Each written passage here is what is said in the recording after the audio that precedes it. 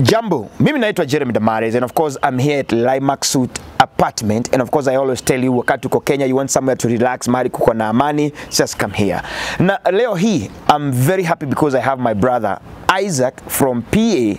Na the reason niko na Isaac is because a lot of men have been going through a lot of stuff in America. Labda ni mambo ya marriages zao ama mambo ya kazi, and Isaac amepitia magumu sana. He went to the US back in 1987.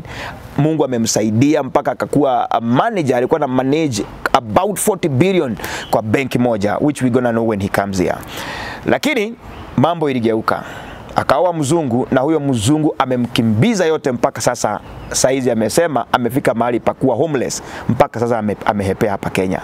I want you to stay there ndio tusikie story yake, ndio at least tujifunze ama tujue what happens back there. Mtu amesoma sana, lakini mtu mwingine anakuja kumgeuzia maisha yake, inakuwa kama ni drama ama kama ni, I don't even know what to say about it. Stay there, tuongee na Bwana Isaac. Yes, Mr. Isaac. Yes. How are you, sir? Very good. Good to see you, man. Yes. Karibu Kenya. Asante sana. Yes. Yes. US iko aje? Huku. Hey. Ni noma. Ni noma. US ni noma. Ni noma lakini kuna balaa. Amen. Kuna watu wengi sana wamekuwa sana wakitamani sana kwenda US. Yes. Na in fact sasa hizi nimetoka na mtu ananipigia sema ananiambia, "Hey Jeremy, please take me to the diaspora." Yes. Mimi namwambia I wish ninaweza ningechukua watu wetu kwanza niwapeleke and then sasa nikulete. Yes. But I really like when I have someone who is also sharing another side of the diaspora yenye watu hawajui. Yes. So karibu sana. Yes, asante. Let me give you this opportunity kwanza wasalimie marafiki zako, watu wetu wote wa KDM. Yes, hello everybody. Isaac Ishengo here. To all the people, all friends and relatives all over the world, and especially in the diaspora. Hamjambo. Yes. Awesome. Tuanze hapa sasa. US umetoka pande gani? I live in Pennsylvania. Pennsylvania. Yeah, for the last since 1987. 1987. 87. Yes. So it means you went there ukiwa how old? I was very young. I was 17. 17. Yes. Man, that's a long time. I don't know where I was then. 1987, if I tell you where I was, utaanza kusema hapana. Wow. So uliendaje? I went to school, university, Kutztown University in Pennsylvania, in 1987. And then I graduated in 1992. I was in a 5-year program, physics and math. So I got a BS in physics. Wow. Yeah. Congratulations. Yeah, asante. Yes. So hapa kwenu ni wapi, Kiambu ama Kenya? Kijabi. Kijabi, yeah. Oh, nice. So back then, getting connection to the US, how did it happen? I was fortunate because my two brothers and my uncle were there. So it was a little bit easier. They invited me also to make an application for me to go to college. So I applied, and lo and behold, I was accepted. Yeah. So it was means after high school, that's when you left? After high school, I worked a little bit in Kijabi, printing press. But then after 2 years, that's when I decided to go to the US. Yeah. So many of the people who you school together, labda wengi watakuona hapa waseme, "Ai jamani, huyu ndio ule jamaa." I know, they see me all the time because I'm still in touch with a lot of homeboys from back in the days. Some of them are doing well, some of them are still in shags. Right. So I go to see them. Yeah. Okay, so let me know, how was the life back then in the US? It was very difficult, to be honest with you. I started off, even when I was in college, even though my brothers are the ones who invited me, they gave me tough love. In other words, you have two hands, you have a brain, go figure out how to make money. So I struggled there for 4 years. Okay. To a point I was actually homeless while still going to school. Oh, in the US? In the US, yes. Back in 97? Yeah, 1998. In 1998, 89, I was actually homeless for 3 months. Wow. Yeah.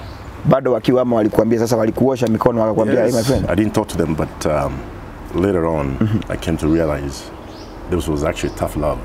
It taught me how to fetch for myself. Yeah. Okay. So. And of course, because I know kuna wazazi wengine ambao hawaelewi Kizungu, na ningetaka sana waelewe history yako.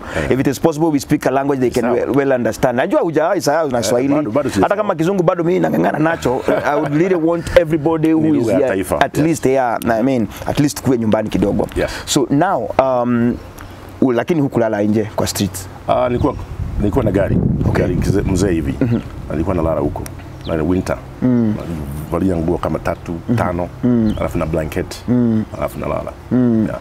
Did you ever thought of coming back home? At some point, yes. Yes. Okay. Yeah. So uliona hapa si ile Ulaya tunasikianga? Sasa mimi ukiniambia siku hiyo ukiniambia America ni kuzuri, ningekuambia uacha. Wote nirudi nyumbani. Right. Yeah. Okay, now tell me your story. Yes. So after college, I decided to nienda nikaanza kufanya makazi ovyo ovyo. Alafu in 1996 nikapata bibi. 96. Yes. We got married, and at that time I got a job, sales job at a bank. So I started working for a bank. Nikafanya in 2 years. I got promoted from customer service to assistant manager. Wow. In less than 6 months, became a manager. Alafu kutoka hapo, I started going to school for banking, even though I was a physicist. So from there, kapatishwa cheo tena. So I became a regional manager. Wow. So I used to manage about 13 branches with over 50 employees. Wow. Within less than 1 year. So then from there, the CEO approached me and said they wanted me to go and start the cash management department. So nikaanda the same bank. So I was managing the cash where I started, and I was managing the cash management department. Right. So from there, after 14 years, that's when Citibank actually approached me. And I said, we've heard about you. Would you come and start the government banking? So in 2007, I left National Pen Bank after 14 years. I joined Citibank. And there I actually established the government banking. And then I went from 0 to 40 billion. So I was managing 40 billion. Wow. Before I left last year. 40 billion US dollars. Yes, I was managing, yes. I was through the ranks. I was actually senior vice president for Citibank Public Funds. So I was managing all the money for the governments in Pennsylvania, New York, California, DC, and New York. Yeah. So let's come back here. 1996 umeoa. Umeoa Mkenya ama? Mzungu. Hey, hii kizungu nayo jameni. How now did it happen? I knew my potential, so that's why. Tukawana, 1996. 1998 we had the first son, who's now 26. Wow. An engineer. And then in 2004, and we had a second one. He's now going to be 20. Yeah. Wow, so initially hapa ukitafuta mzungu, wewe sasa hii si ile ati ni upendo, lazima sasa uone hii masomo nimesoma, lazima nikuwe na papers. And you know most of the time I tell these people, unaenda America umesoma, una papers, it still make you uko stagnant. Yes. When we first met, it was not really love at first sight. Ni ile much kind of mood to it, then you end up now having kids. Right. So, but later on in life, it became very difficult. Yeah. So sasa mumeona 96, umepata papers, amekutafutia, amekusaidia, hakukusumbua. And then now the journey started. That's when, started now going up in the ladder with my first bank job. And then she realized, oh, this guy is making money. So at the time, I was not really focused on I was focused on my career. At the same token, raising kids. It was not easy because when we started, we didn't have any money. So, but after 2 years after we got married, I was able to borrow some money and buy a piece of land and bought a first house, which we stayed until maybe for 4 years. Then we bought a bigger house. So the kids started growing. Little did I see the signs. Mama alikuwa anatumia pesa. She was a shopaholic. Alikuwa ananunua kila kitu. So me, I didn't, I saw I'm trying to save money. There's no money to be saved. Alikuwa anatumia pesa sana. Aliona sasa huyu kijana anatengeneza pesa. Sasa pesa zako anazia access aje ama ni zake? Sasa makosa nilifanya. We opened a joint account. Sasa hii mshahara wangu inakuja hapo. This is my first job. My salary was coming there. So naona pesa hapa. Alafu naenda kununua mavitu, especially with the kids. He was buying, the kids were wearing the most expensive items in the market. Tommy Hilfiger, Nikes, you name it. So I used to complain, but then I got to a point that I stopped complaining. Yeah. Kasema wewe tumia sasa. Yes. Hii ni lifestyle ya kujitakia. They say msimba wa kujichoma ni msimba wa kujitakia hauna machozi. So now yeye alikuwa anafanya kazi? Yes, she used to be an auditor. Actually what had happened is she never finished college. So in 1997 I told her to go back to school. She finally finished her accounting degree. She got her accounting degree, and I paid for it. So I was struggling. I was actually working 2 jobs. I was working in the bank, and then I was driving limousines. Right. So on weekends, I actually drove limousines the whole weekend. So I had no time to rest. Yeah. So I'm making all this money, but then she's blowing it. Yeah. Nothing I could have done. Sasa your friends, your families, wako wanaona what is happening. Are they not trying to advise? Let me tell you, I brought my one sister, who is now in the UK. She saw it. She saw what was going on, but I told her to zip because it could, could create a problem for me. In 2004, my father died, and my son, my youngest son, was born the same year, in July 2004. So the wife at the time told me, why don't you invite your mother to come and help us with the kids? So in 2004, so I made a visa application, invited our mother. So she's the one who was actually raising our 2 boys. Yeah. And up until 2019. Yeah. So you're a sister now? So my sister, the first sister who was in US, the one I brought to the US, actually went back and then decided to go to UK with her husband. Then the second sister, I invited her to come over. I can't even remember, it's like 10 years ago. She also came. She stayed with me for a little bit, and my mother. And then after a while, then she decided to find her own place. So they saw it. They saw what was going on. But I told them, listen, you see it, you zip it. So, yeah. So what were you feeling then? What was happening now, I have my mother. I had to protect my mother. At the same token, here's my sister. I'm trying to help them without having to cause a commotion. Yes. Because I realized this is, total danger. Because this woman has started to react, especially when my sister was staying there. You could see the tension. Especially when my mother and my sister would sit down to talk. We were talking our language, Gikuyu. She didn't like it. She thinks we're talking behind our back, which was, we would not. Then the in-laws came in, play. They actually went and built a house right walking distance from our house. Wow. That also became a problem. These people would wake up, 6:30. I'm without a shirt, having my coffee, and I'll see the garage door open. The door is open. They had a combination for the garage.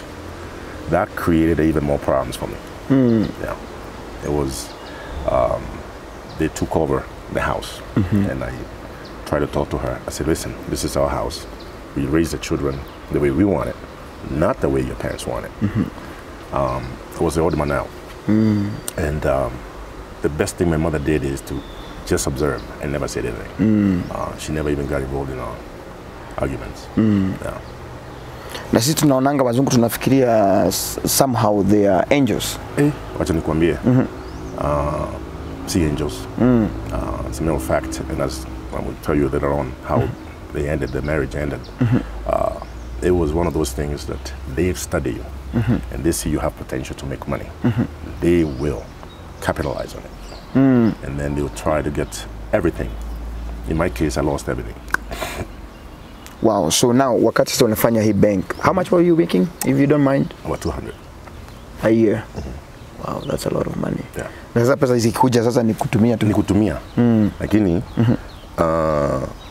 unajua kulikuwa na bonuses na ilikuwa na the time. Yes.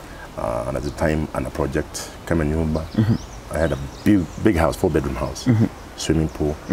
I even had a bar outside. Landscaping. As an owner, this kitchen is old. You spend 100,000 on a kitchen remodeling, landscaping 100,000. So all this money is just now coming in and going. So she was in competition. I think she was trying to prove to her parents that she's capable, even though she was not making that much money. She was making like 50,000, and she worked there for 10 years, 20 years. Yeah. Wow. The state government, you don't make money. So now the kids here, were they seeing what is happening? They were just for their mother? They were oblivious, and I think part of it is the grandparents were trying to show me that I'm nobody. Give you a prime example. They will go and, like, I try to give my kids what they need, a lot of what they need and less of what they want. The grandparents were trying to compete with me. So if I told the kids I'm not going to buy the $250, $300 shoes, they actually will go and buy. And then show themselves, your dad cannot afford, or your dad does not want to have. They have money. They're very well to do. Your dad does not want to have you to have these shoes, or $2,000 bike. I can't buy a $2,000 bike. No. I can buy you 100 or 200, not 2,000. Yes. So the kid just shows up with a $2,000 bike. It's like a slap on my face. I know. Yeah. Where? So it was. I was in big time competition. We did a lot of vacations. She's trying to show everybody that we have money. Mkona pesa. But all this is our show. Yeah. We used to have parties in the house.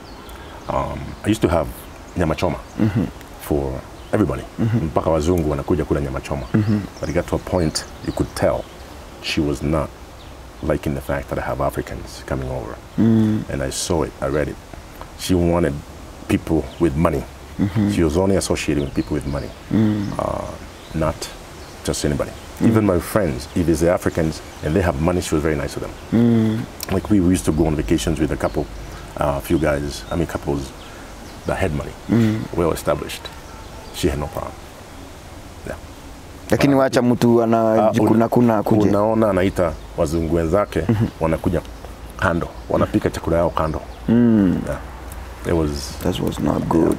So hii mambo yote ikifanyika sasa wewe kama Isaac ukikaa pale ulikuwa unajuta, sasa unajiambia namna gani, because you already here, you are in it. Sasa vile nilifanya nisema wacha nikaongeza, because I wanted to retire early. Yes. Let me contribute more towards my retirement, because any money that I save is just going to waste. Yes. It's being spent. Sasa kaenda bila makosa nilifanya nikiwa hii bank nikaenda kafungua account nyingine, my own personal account. Najua I was helping families. Yes. Especially my one brother got very sick. I was helping him. He didn't have his biashara imeenda kila mwezi namtumia pesa. So I was trying to help him, and then he got sick. So a lot of my resources actually went to help him. He literally died about a year and a half ago. But he used to be in the U.S., so he came here. Life was horrible, and then he ended up dying. And then all this time that I'm trying to think I'm saving for my future, it ended up being against what I was thinking. Because about maybe 7-8 years ago, shida ilianza kugombana non-stop. It is always demeaning me in front of people. Demeaning in front of people, from my mother. She would curse me in front of my mother. Did not even care. When her parents were there, she was an angel.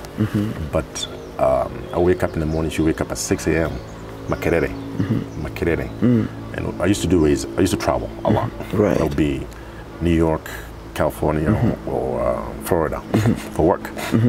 But when I'm home, because I used to do a lot of projects, I'm so tired. Like I wake up at 2 o'clock in the morning and work till 11 o'clock at night, because I used to work from home. Ile makosa alifanya, she used to work from home too. So her desk was right next to mine. Right. It was very difficult. Like she would cook. This is how bad she was. She would cook her food, breakfast, and I'm here. I've been up since 2 a.m. Other than coffee, I would smell the food, and she would not even offer. What? Yes, she was evil. And then my mother would making me mkorogo, you know, the eggs, pancakes, and bring it to me. And she would tell her, "Why are you making? He's not a kid." Yeah. So guess what she started doing? Would have 2 dozens of eggs in the fridge. She would boil all of them. Yeah. So that my mother as PK? Yeah. Wow. Yeah. That's crazy. That is. But that's why we tell people we have different cultures. Yes. So this is mama anapikia mtoto. I know. I know. Yes, sasa naona no. Yeah. Or my sister will come and actually make me something because I'm working, and they can see I haven't even gone up. I've been working since 2 a.m. Now it's about 1 a.m.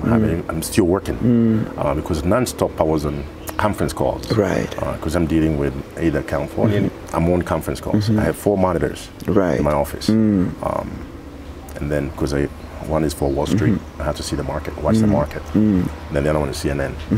And then the other 2 is for work. So I mean, it got to a point 7-8 years ago that it got really, really bad to the point, and I became like completely either oblivious, but I was ignoring.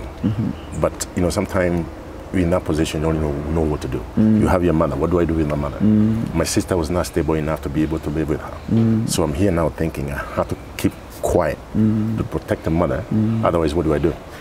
Huwezi chapa huyu bibi. Chapa Mzungu in US. Unafungwa saa hiyo. 911. The police are there in 3 minutes, exactly 3 minutes. Yeah. Huwezi mshautia atakwambia don't hell at me. So unyanyamaza anakukanyanga. Ananikalia. Ananikalia. Sasa mimi naona acha nivumilie tu tuone. Tuongea na my sister. What do we do? How do we get my mother situated? Because now my sister now moved to Massachusetts. Now she doesn't have a place, and I was hoping that I can steal some money from my account to go and see whether we can rent an apartment for them to live with her. So it really got to a point. Like I remember 2018, it got really worse. She started mistreating my mother. At this time, my youngest son started driving. So, and I noticed her services are no longer needed. Now my son is independent, he's able to drive himself. Right. So I can't mistreat my mother.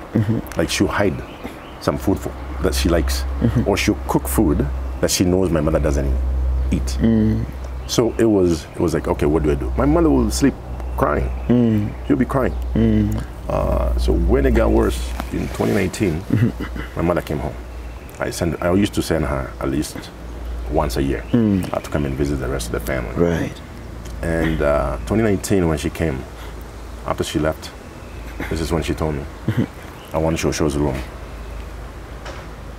She wants Shosho's room? Yes. For what? My mother's room. Afanya nini nayo? Analala huko. So your wife? Yes. Wow. So what do I do?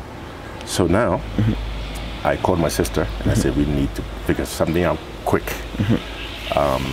So I said, we need to build a house quick because mom cannot go back to Shaggy's. And my sister had a property in Gong, past Gong.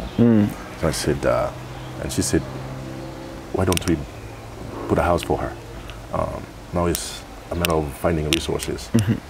So I said, okay, let me talk to Graham, my other brother, who's in the US, and Joki, the other one in the UK. And I said, we need to put some resources together. Right. So at least we can build her something really quick. Because she was staying with my sister. My sister had her kid, her one daughter with the kids, and I could tell my mother was not comfortable.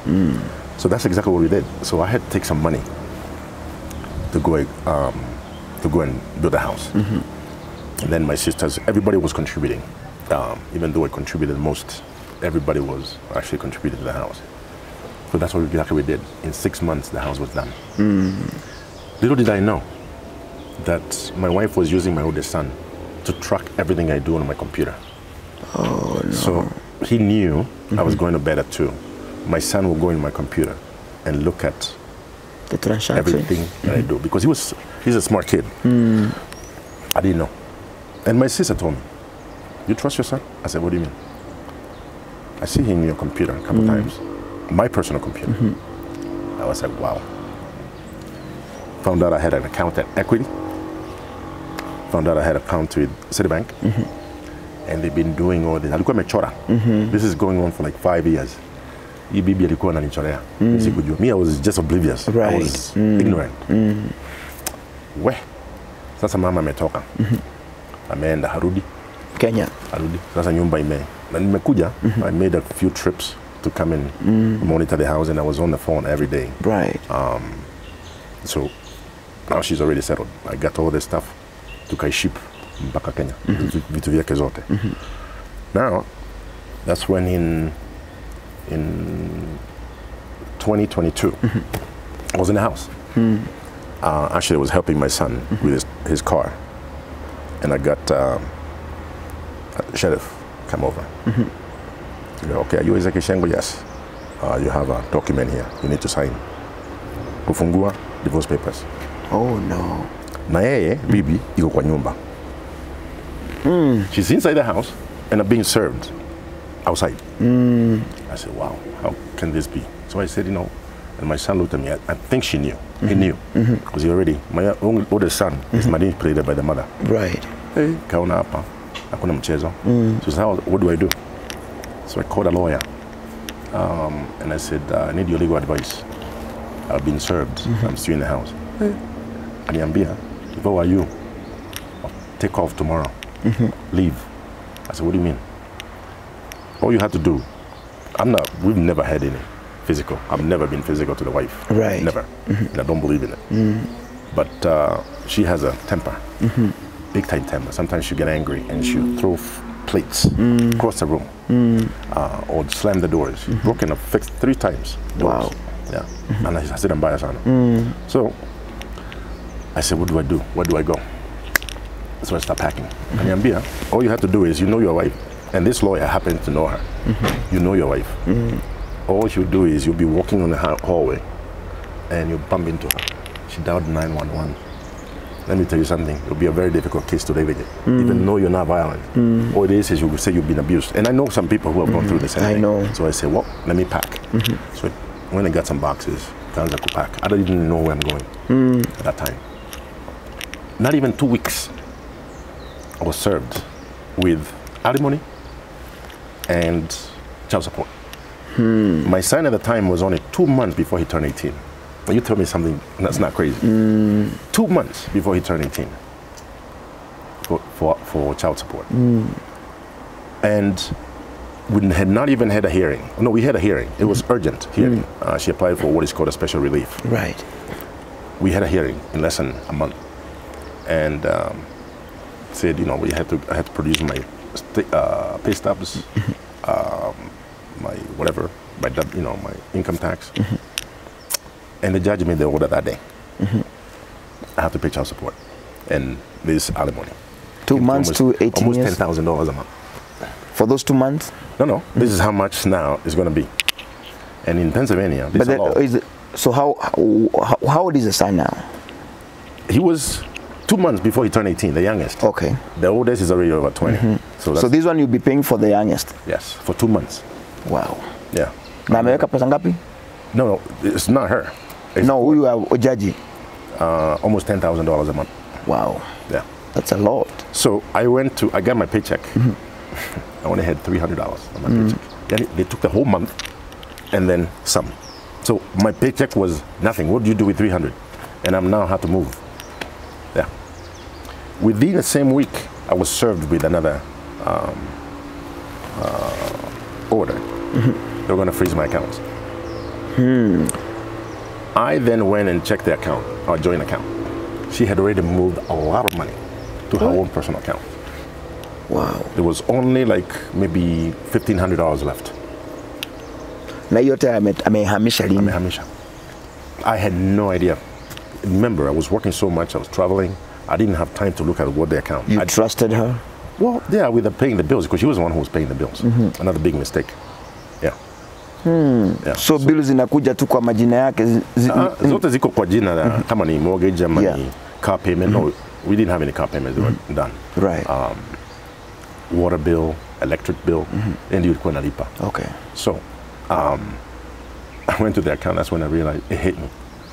About $40,000 taken from my joint account. That's crazy. Yeah. So now I only have $300 left in my paycheck. I need to move. What do I do? Yeah.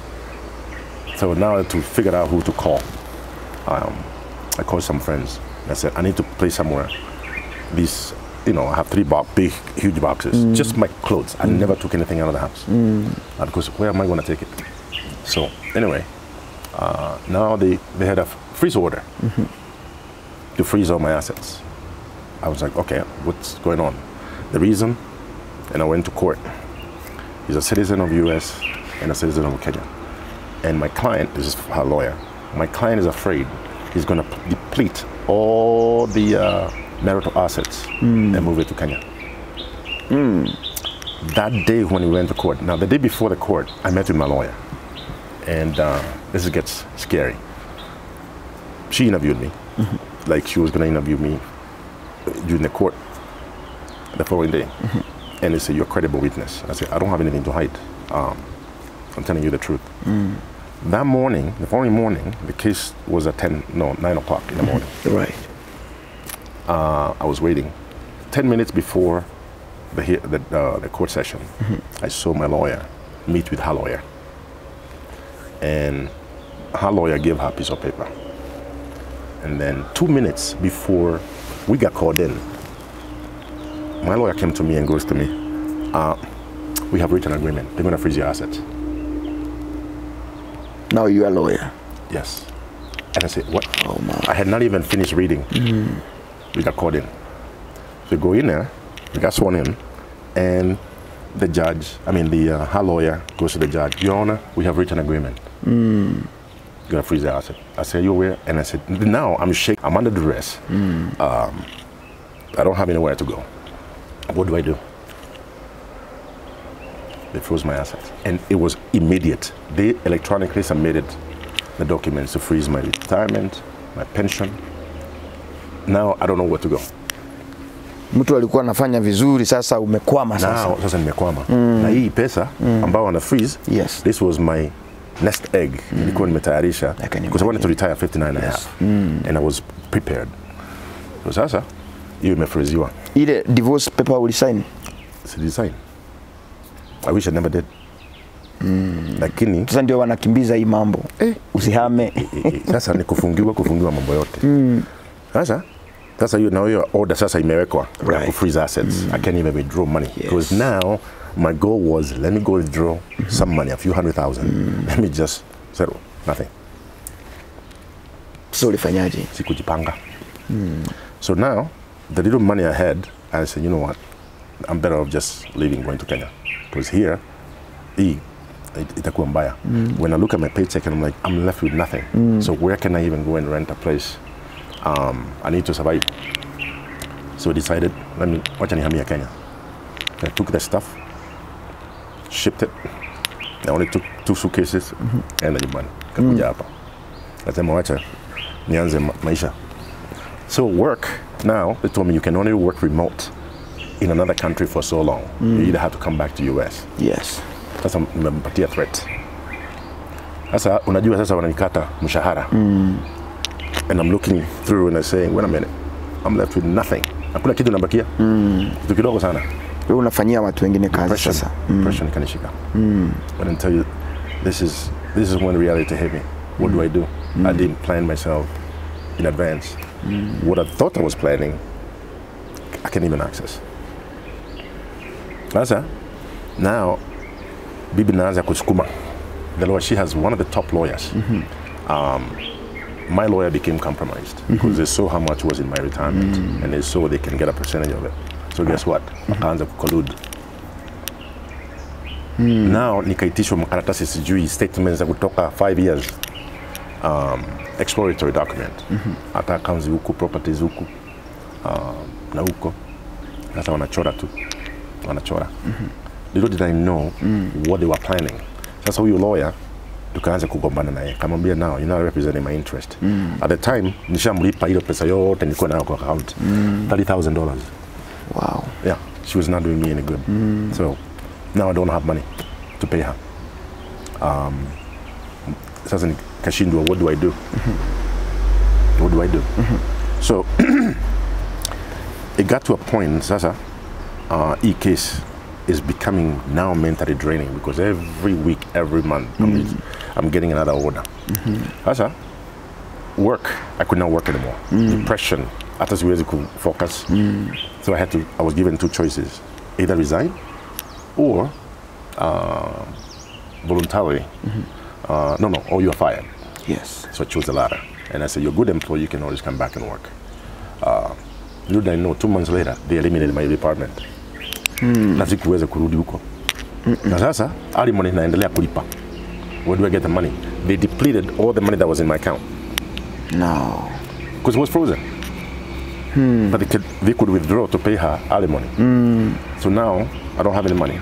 I still have to pay her alimony, and child support was already done. So now where do I go? So I notified them. I called domestic relations, Bia Sina Kazi. I said, you can file a petition to modify the alimony. Kaenda. Kaenda through. So no more paying alimony. That was last year in June. Na hii alimony yake ulikuwa unamlipa pesa ngapi sasa yeye? This is almost 8,000 a month. Wow. Yeah. 8,000? Yeah. Huyu atafanya kazi kweli, si atarudi nyumbani? Alikuwa anawekelea miguu hivi. I can imagine. TV. 8,000, that's a lot of money. Now, it was stopped. That was in June of last year. Guess what? She filed an urgent special relief petition. Nienda kotini. Let me tell you something. I went to court, and the judge, this was all pre-planned. The judge, you have experience. You are hireable. You can work anywhere. Go back to work. The court session was 5 minutes. Mpaka, remember, all the judges, the lawyers, they're all white. Jamaa mmoja, kama ni sheriff, alikuja kasema, sorry brother, I feel bad for you. Now, I got another petition to appear in front of the master. Me sikuwa na lawyer. I couldn't afford one. I didn't have a lawyer. So I went to the court, and I told the master, she came outside, I'm representing myself. So I said, okay. They went inside. I said, we'll call you. This is when I realized the court is biased. In any court proceedings, you have the plaintiff and the defendant. If the judge needs to communicate, I have to call both of them. You're right. In this case, I was self-representing. So I should have been called when the other lawyer was called. Half an hour, they went inside. And I was like, this is when I realized I'm screwed. So they went in. As a lawyer, and I already said I'm going to represent myself. I was not allowed to talk. Not allowed to talk. And he prepared something to the effect of what has transpired. And the wife was lying about all the things they did to make me get my assets frozen and everything. So anyway, the lawyer interviewed, cross-examined her, and then also to do the same. This whole time, we were not sworn in. You never heard of a court proceeding without both a defendant and the plaintiff being sworn in. So now, when she was done, she was done. That's when the master said, I guess we should to Pisha, or what do you call it? That's why Kuapisha. Yeah. This one said, wow, this is interesting. So the master, and I said, Your Honor, in all due respect, I'm self-representing myself. Am I allowed to make a speech or present what I had prepared? No. Wow. Allah. You had time to bring a lawyer. I said, I am my own lawyer. Was not given an opportunity. Now, back in my head, I knew there was communication between the master and her lawyer and my wife. So, of course, there is ex parte communication, which could jeopardize my case. So I knew my case was. Yes. And right after that, I wrote them an email, the master and the lawyer. And I say, in all due respect. And I analyzed everything about me being self-representing, and also to the ex parte communication that existed. And also to the fact that we were not sworn in until the wife was done with her testimony. I did not give testimony. I was not allowed. So they allowed one party? Yes. So now, this is strike number 2. You have the first one, they froze my assets without due process, because I was not even given a chance to even defend myself or even exonerate and actually expose the lies that the wife had told them. Now, the third strike, we had now, the master came up with a report. The report recommended that I relinquish my pension, my retirement, the house to the wife. And the cars. 3 cars. Okay? Now, on the basis of, first of all, the wife created a spreadsheet. This account, which created the problem for me, I was doing a lot of transactions. I used to bring people to Kenya. and also to Dominican Republic. We have a place, a vacation club in Dominican Republic. So I created a company to be able to send those people, and it was doing very well. So I will use that account instead of using a family account to be able, I was receiving all this money. Sometimes I will show like 30,000, I'm sending it to Kenya for the tour company. I'm sending it, or using my credit card to pay for the flights. Right. So all these transactions, like showing I paid 30,000 to credit card, I received this amount. She created a spreadsheet and showed all the money that was coming in to the account that she didn't know about and coming out. That's considered a marital asset. It was hundreds of thousands. So now the line that the lawyer used was, she asked me a question, yes. Did your wife know about this account? I said, no. So you open an account without notify your wife. What do I do? Man. That is considered marital asset. And you moved all these hundreds of thousands of dollars to Kenya. To Kenya. So lazima uachie hii bibi sasa. Now, I said to the master, but she doesn't have any proof where the money went. I said, no. Do you have any proof to counter? I said, I can go and bring my bank statements, which I had already provided the lawyer. I said, no, if it's not here today, it does not exist. Wow. Case closed. That's crazy. Now, 14 days, that's when the report went to the judges. The judges had to evaluate the report and then come up with a decision to accept or reject. It did not even take 1 day. The order. That's strike number 3. Strike number 4, the judge who made the order is our neighbor. Lives 2-3 houses down from my house. This is somebody who would go to the bar, have a glass of wine. I used to contribute, when he was a district attorney for the longest time, I used to contribute to his campaign. Right. My father-in-law used to contribute their friends. Instead of him recusing himself from the case because of conflict of interest, went ahead and did it, signed. And he knows me very, very well. This is somebody, I have his cell phone number. Now, the judges, 3 of them, besides him, in their prior life, they were lawyers. They used to practice with my father-in-law. He's a lawyer. They now became judges. And I saw 2 of them specifically who have actually come to my house. One of them signed the order. Oh no. This is when you realize the case is working against you. And of course sasa ninaona kama sana wanaangalia wanaona huyu ni mtu wa kukuja. Yes. Hiyo tena inachangia kwa pakubwa sana. Yes. They have to make sure you go back empty. Yes. And before I even proceed, my wife had told my sister one time, if your brother ever leaves me, I will make sure he's done. Wow. He will be working for me. Man. This is a threat, and not just once, twice. I told my sister. Me, I'm just oblivious, I'm just ignorant, didn't pay attention. But now, going back to the case, now the judges have already signed the order to freeze the assets, to now transfer everything to her.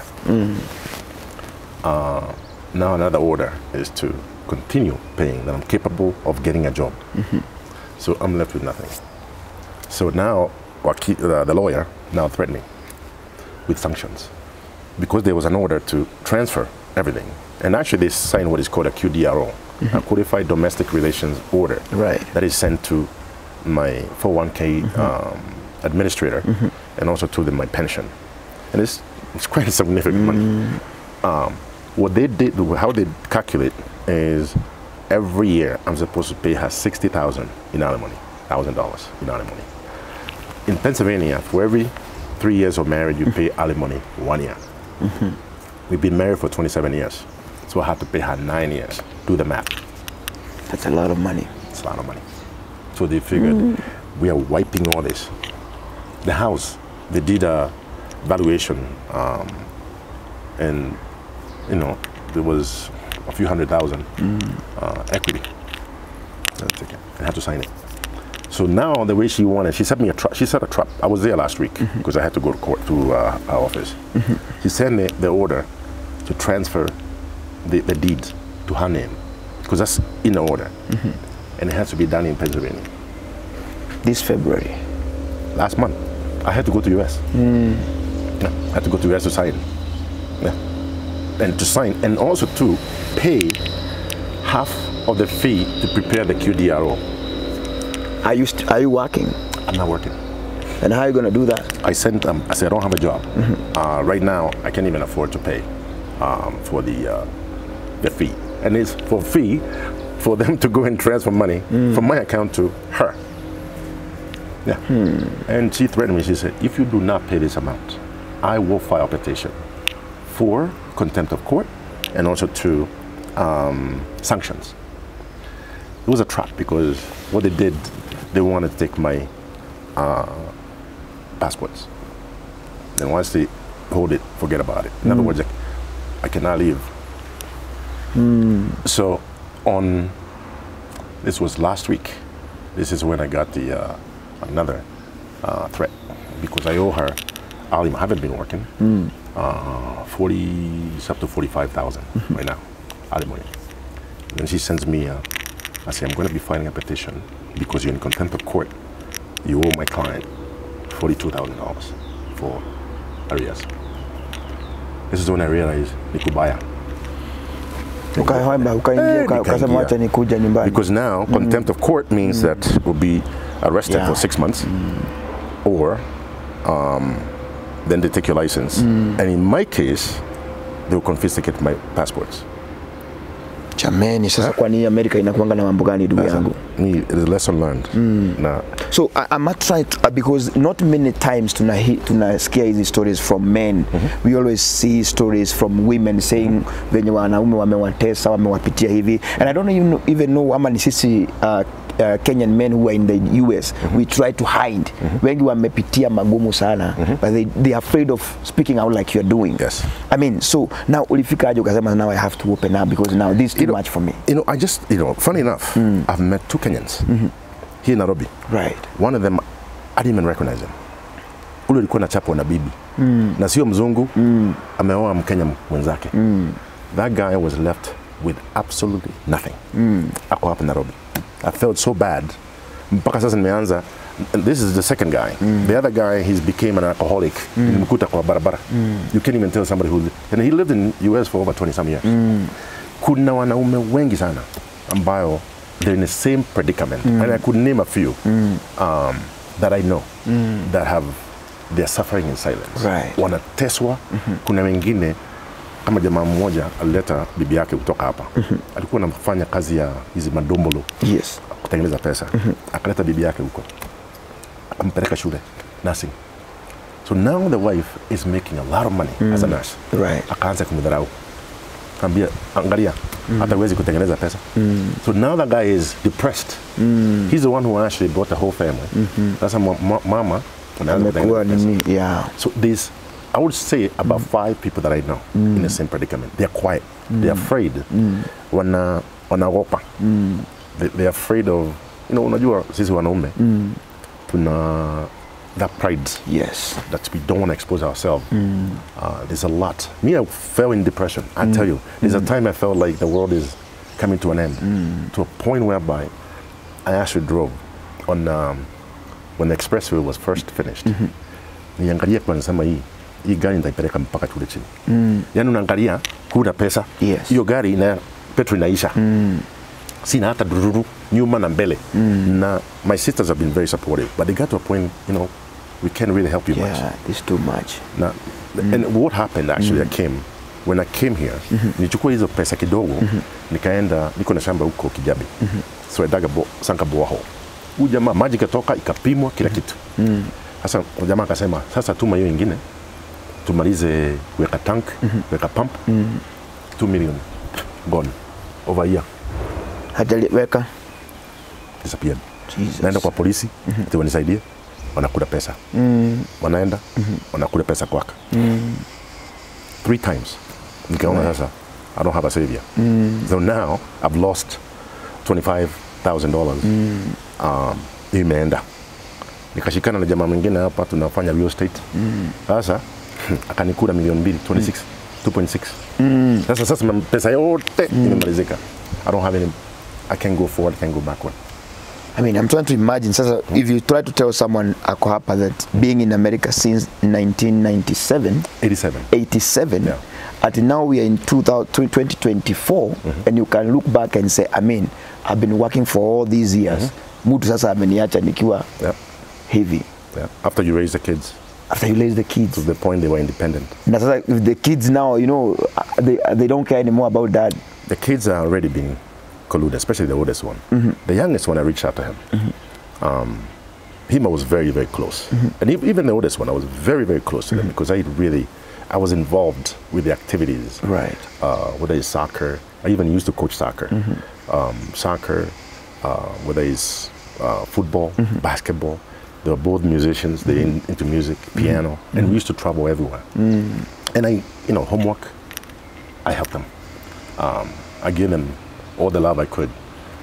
Lakini, that's wakati walifika wakati. Now my oldest one is an engineer, mechanical engineer. Huyu mwingine mdogo anasomea aeronautical engineering. So they have done well. Very smart kids, very well mannered. Lakini sasa, the grandparents, the mama, they have really corrupted to paint this guy as a very bad person who doesn't care about the family. What really hurt me the most, that's because when I saw my kids were not talking to me, that's when I realized, what have I done to the kids? I've never abused them. Just because I have denied them expensive stuff that I didn't feel it was necessary. Yes. I give them a little bit, but I was in competition with my in-laws, and there was a battle. And they demean you. To show them, your dad cannot afford this. That was hurtful. That's what funny. But anyway, the best thing ever happened to me is leaving that house. The sign of relief just came the day you left. I left. Nilisema kwa kamera, goodbye. I'll never go back to the house. And it's as if I knew I was losing everything, but I was ready to start a new life. Because right now, sina stress ya nyumba at 6 a.m. Mtu anakumu, in the middle of the night. Alikuwa anakuja usiku. Mungu wa mulango na nimelala. He didn't care. So kama venye you said that alisema anataka kuchukua room nyingine alale. So you were sleeping in 2 different rooms? Yes. Wow. For the longest time, for 5 years. Yeah. We? Na mnatoka kwa nyumba mnaonekana kama ni bwana na bibi. And let me tell you, when the people came over, he was a completely different person. Nika muda ni bipolar. Yani watu especially have friends wakija. Sweet wife. Oh my goodness. Yeah, it was sure. Unajua hata Wakenya wako hivyo. Sio ni wazungu peke yao. I know a lot of men who have been abused. I've seen. Kuna jamaa mmoja niona kichapwa na bibi yake Mkenya. So it's happening. But men have to make that decision. So who will rescue men? I think men have to listen. That decision, I wish I made that decision a long time ago to just leave, because I would have saved myself all the hassle and the grief. I'm at the end because the divorce is going to end, and right now I've accepted. I've accepted the fact that that money is gone, and I don't even want to think about it. And the day now, a lot of opportunities are now starting to come. So far, nothing yet has closed. But I'll tell you right now, the sign of relief I have.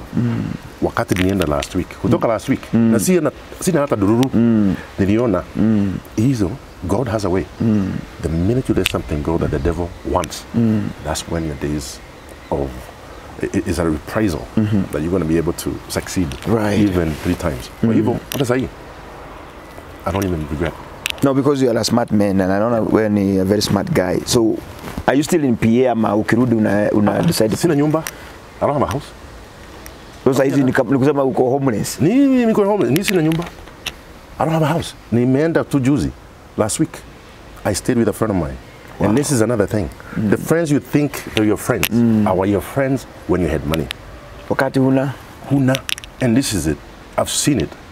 I have erased a lot of numbers. Me, I know I've helped so many Kenyans.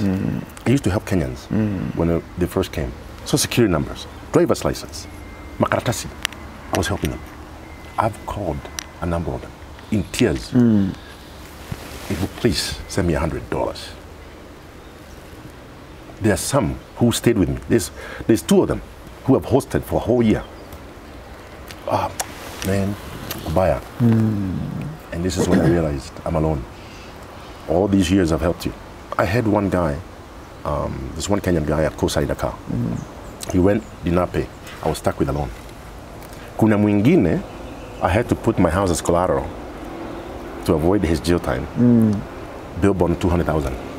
So I was taking loans because I didn't want the wife to know to pay the bill bond. $200,000. Na wakati uko kwa shida, ako hapo Kenya. And I did not want him to be extradited because my name would appear on the paper. Right. That's no. Yeah. Wow. Hey, pole sana. So, are you thinking to go back? America is where I know. I know America like the back of my hand. Na sahi, I need to heal. I need to get myself together. I know American can go back and get work. Especially in my profession, I have enough experience. I just can now go back. Now, after this decree is issued, no longer paying alimony. That is, she cannot come back after me. Yeah, that's a good thing. Kama unaanza fresh, you get a good start without a baggage. Yeah. Yeah. Wewe sasa huku matumizi unatumia nini? Nini? Huku sasa, like now you are here in Kenya, I mean. Survival. These times nimefuliza mpaka nimemaliza kufuliza. My sister, sasa, you know, sometimes I say, hey, send me 5,000. 5,000 is nothing nowadays. It's like nothing. But they've been helping to a point now. Even mpaka unaona aibu. Yeah. Okay. Yeah. I mean, I see you have been through a lot, but what I'll always tell people is that there is still hope. Yes, there is hope. I mean, unajua hata mti kikatwa inasemekana bado itamea tena. I mean, you should never give up. You should not give up. Right now, trust me, if you had asked me that question, tell me that about a few months ago, I said, no, there's no hope. Now I see the light at the end of the tunnel. Things are now opening up. Amen. I mean, I had a lot of, apply for so many jobs. Right now I have about 6 interviews right now. 6 interviews. In the US? In the US. And that's actually all over the world. One is in Dubai, a couple of them in England, and the rest in the US. Okay. So that's light. Even if they haven't given me a job, I see light. I know labda kuna mtu anakutazama pale anasema this looks like a very good guy. Naye pia amepitisha mambo mangumu na bwana. Anasema ai jameni, sasa if we can combine efforts tunaweza move together. Sasa nauliza, do you still have space for love maybe in the future? Yes, absolutely. Absolutely. I knew, when you go through life like this and you finally see a light at the end of the tunnel. When you're so low, you don't see hope. Now nimeona hope. Nimeona hope. Lakini sio kwa nini, wacha nijipange. Sasa ni kujipanga. And I would like to tell men who are in the same situation, because there's a lot of them. And those people who are going to see this are going to say, oh, I'm in the same predicament. What do I do? You have to run. You have to get out. You can start all over. You don't have to stay like I did all those years in pain, mental abuse. I went through so much mental abuse, but I was suffering in silence. And all the men who are going through the same thing need to make a decision. Kiumane. Toka mapema. Usitoke huko wakati uko mzee una nguvu za kufanya kitu. Na kama huko US, na unajaribu kuficha mahali pesa na nini, ujue serikali ya Amerika itakufuata. All the property you think you own here in Kenya is in your name. Chunga sana. Chunga. You're not Americans. See, the one thing America did, they have a extradition. If the wives, because when they do the exploratory document, I'm going to ask you to list everything you have in Kenya. And now they can actually reach out. And I know somebody, I know a CIA, an FBI, and I know they have the ability to be able to, they have lawyers that they actually are hired and paid by the American embassy. Kuchunguza huyu mtu. KRA pin unayo, hawa unafuatwa.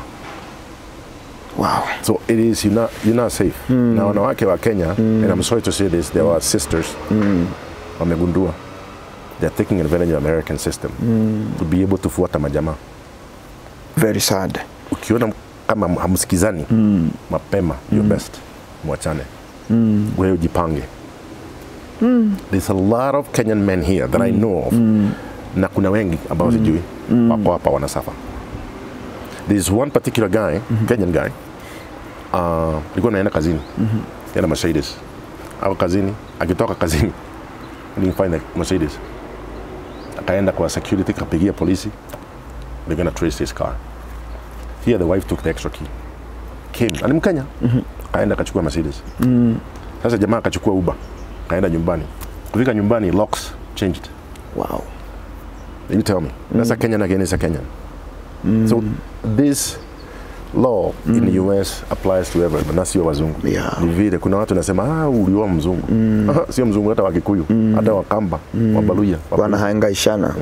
So mama anasemaje sasa, your mom? My mother has cried. As a matter of fact, she's the one who has given me encouragement. Ameniambia, na akaniambia, go read Job, the first chapter and the second chapter. It will give you courage about Job and how devil used him. And everything he lost, it was returned 2 times. Amen. Mwenyewe ameniambia, she has given me a lot of encouragement. You know, she keeps in touch with me. And I call her almost every day, not every other day. Support system in Zuri sana. Even my sisters, we talk every single day. And when I'm so low, I know I can count on them. So my mother has told me, do not even look back. What you have gone through and have watched to where you're going, you go. And don't even think anything bad about it. Hata kama sahi huna pesa, usifikirie na pesa yako inakuja wakati hiyo pesa itatoka. You're right. So that is actually what really gave me the courage to even say, you know what, there you go. Yeah. Jameni. So wewe ukipata mzungu huwezi uoa sasa? Mimi umejuta? Hey. America, tafuta bibi ukae Kenya. Maisha ni mzuri Kenya. If you have a way, me I've learned this country after being conned. Na sasa nimejua. Yeah. I was so naive even coming here. Yeah. We, parting shot. Sasa message kwa wanawake wanaotesa wanaume. For those all of you ladies who are really mistreating a man, please learn from me. What I've gone through, the emotional trauma. And if you're subjecting your man into this type of trauma, please, I beg you, and please rethink. There's a lot of men and all your husbands, boyfriends that are suffering, like I was suffering. They're not able to go to talk to somebody to tell them, I need help. Please be considerate. Ile pesa inakuja naenda. The money you're making and the money you want from your hard-working husband, not gonna help you. So. Wow. So just in case somebody wants to reach out to you. Yes. Wanakupata namna gani? I have my Kenyan line, +254 795 2884. Again, the number is +254 795 288 664. Asanteni sana. Wow. So I mean, wanaume wenzangu wenye mko diaspora jameni, not only in America, other countries, I know most of you, sababu wengine wananikufikianga chini ya meza, and I thank you because umekuwa na courage ya kuja kuongea hii maneno.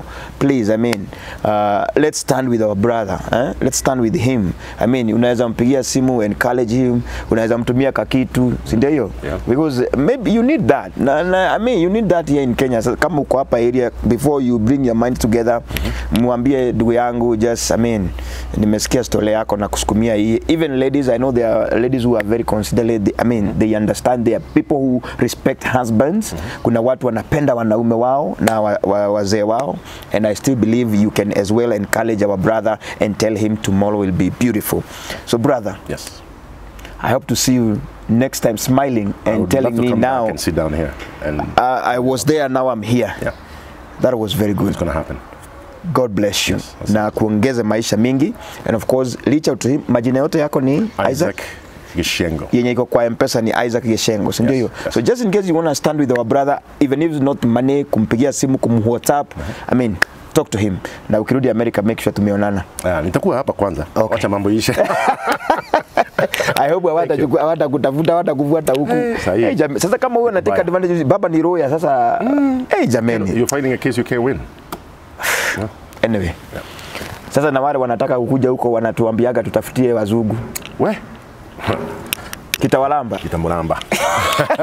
Thank you very much. Yes. Tuko hapa upande wa Raimax Suite Hotel, and of course this is a hotel I always tell people about. Umeionaje by the way? Oh, very nice. Very nice. Very nice. The area is mtu ikuja na relax. Kama sasa wewe uko ukitoka na huko Nairobi unakuja hapa una relax. Yes, hapa ni poa. Anyway, thank you very much. Ukitaka kuja ku relax hapa Kenya, just come to Remax Suite Hotel na utakuwa na nafasi nzuri sana. Naitwa Jeremy Damaris.